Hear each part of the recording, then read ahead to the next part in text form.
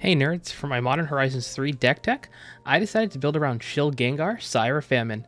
This is my take on an Orzhov Blink Deck, and in this video, we'll be going over the primary game plan, key cards, and finally the upgrades. As always, the final price of the deck must be under $50 or less, excluding the price of the commander, at the time of recording, and you can find a link to the deck in the video description below.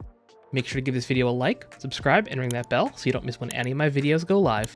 Alrighty, let's get into it. If you couldn't tell from the name of the video or the thumbnail, I decided to build Shilgengar as a Blink commander. Now you might be wondering why I did that instead of an Angel or a more traditional sacrifice deck. I decided to build a Blink deck because of their reanimation ability. They return creatures with finality counters on them, which can be removed by blinking creatures. And what does reanimating creatures do? Well, it brings them back into play, triggering all of their ETBs again. And don't forget, you can use their ability at instant speed, so if someone's trying to exile your graveyard, you can still bring all your stuff back. Now, let's get into some of the key cards that make the deck function. First up is the Blink package. The easiest way to remove all the finality counters from our creatures is to blink the entire board, and we can do that with Eerie Interlude, Ghostway, and Lae'zel's Acrobatics. And because they hit your entire board, you're basically doubling all of your ETB triggers from your creatures. You'll reanimate them, and then you blink them all. And Cosmic Intervention, while not a blink spell in the traditional sense, it is an absolute powerhouse in the deck. This allows you to sack your board with finality counters and still return them to play. This is because both the finality counters and Cosmic's effect are replacement effects, so you get to pick which one resolves first. The remaining non-blink creature spells are pretty standard. They consist of staples like Ephemerate, Flicker of Fate, and Touch the Spirit Realm. Nothing fancy here, just solid value includes. Feel free to replace these with whatever blink staples look good to you. These are pretty often flex spots in decks. As for the creature blinks, we have Charming Prince, which really shouldn't be a surprise, and one of the best sleeper picks, in my opinion, is Abdel Adrian Gorian's Ward.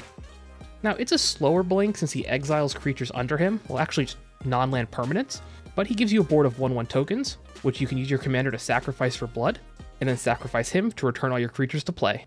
Next are some of the blink payoffs, like ramp, card draw, and removal. Now, of course, we need creatures that benefit from being blinked and reanimated. First up is our ramp package with Claim Jumper. I always read this as Clam Jumper for some reason. Loyal Warhound, Core Cartographer, and Solemn Simulacrum. The cantrip creatures consist of the usual bunch with Walls of Omen, Spirited Companion, and Inspiring Overseer. Nothing too fancy here, just solid cheap creatures that give us value throughout the game. And finally, there are the removal creatures. Ravenous Chupacabra, Skyclave Apparition, Noxious Gear Hulk, Accursed Marauder, and Witch Enchanter. Next, let's talk about the utility creatures. These creatures don't necessarily benefit from being blinked or reanimated, but instead provide some other function for the deck. Now, for example, Feign the Broker and Sanctuary Warden provide additional ways of removing the finality counters from our creatures. I wanted to add Hex Parasite, but I couldn't fit it into the budget. A recently added card to the deck was Thalise Revenant Medium.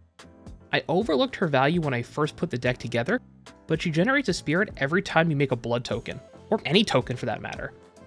And another creature I almost forgot was Mirror Entity. We can use this to turn all of our creatures into angels. Even if X is only 2, that's still twice the amount of blood tokens we would get from our non-angels.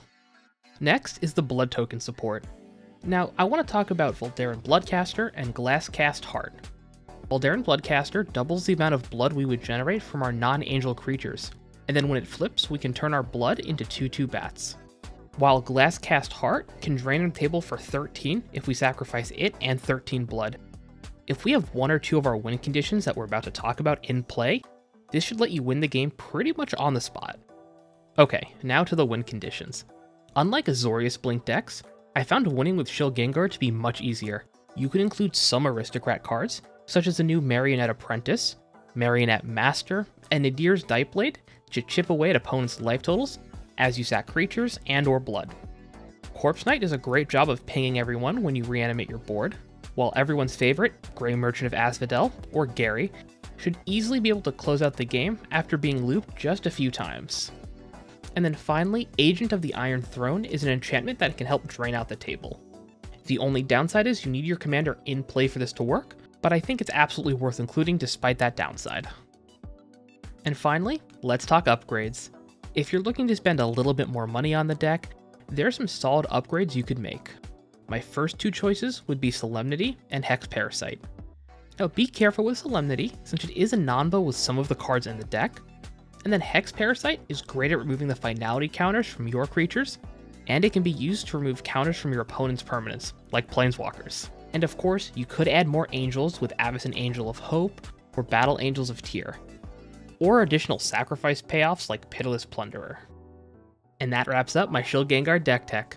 Let me know in the comments if you think there are any key cards that I missed, and let me know what video you want to see next. I'll be releasing my Dimir tier list real soon. I hope you give this video a like if you liked it, a dislike if you didn't, subscribe and ring that bell to get notifications when all my videos go live. Also, check out some of my other videos shown on screen here. Alrighty nerds, I'll see you in the next one.